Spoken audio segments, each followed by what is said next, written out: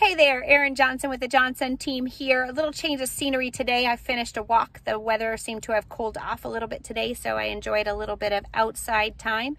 Wanted to continue with our theme regarding the loan process. So you've been pre-qualified, you've written a contract, you've had an appraisal done on the property, and the last step in the process before we actually prepare your loan for closing is the confirmation from an underwriter, this mysterious person you'll never meet or talk to during the process.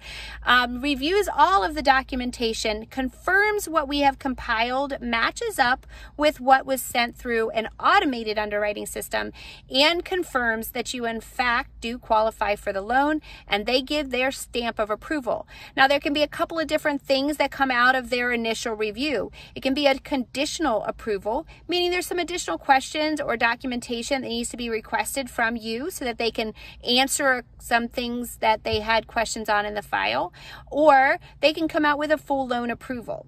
Typically, that conditional approval is your first step, and most files do require another look and a final sign-off by that underwriter. But for the most part, that's a okay to proceed and that everything looks good for closing. If you have any questions, we're happy to help. Please give us a call at 301-818-0648. Thanks and have a great day.